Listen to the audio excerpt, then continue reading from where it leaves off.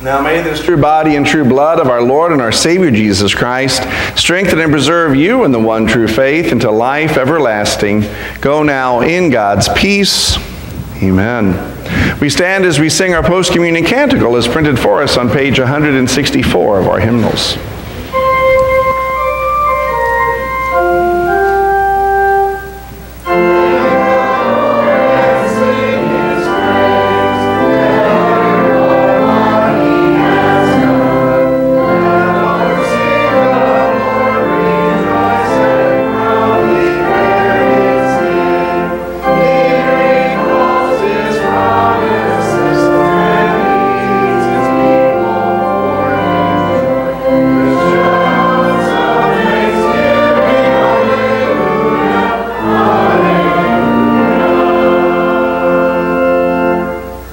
Let us pray.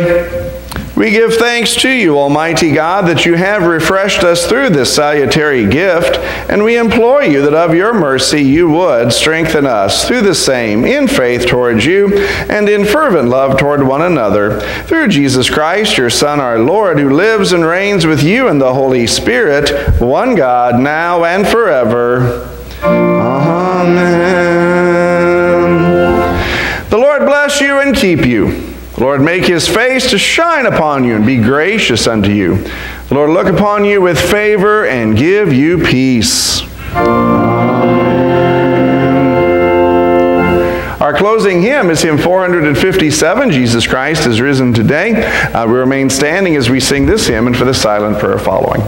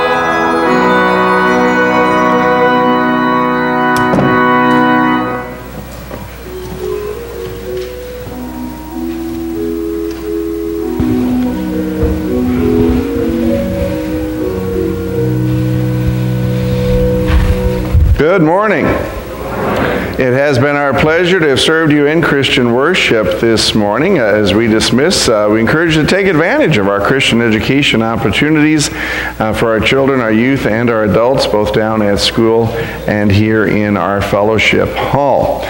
Looking ahead to things happening this week, I hate to disappoint you kids, no school tomorrow.